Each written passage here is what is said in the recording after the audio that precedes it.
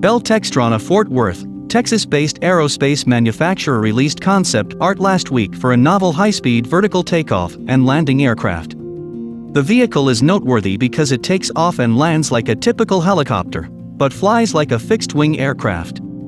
The concept art and development plans are the result of an Air Force study seeking to create a plane that could replace the service's V-22 Ospreys.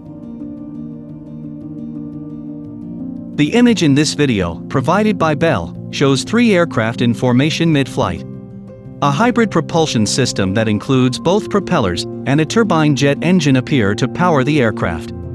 They take off with propellers pointing upward, generating vertical lift and allowing the plane to skip the regular rolling runway takeoff process.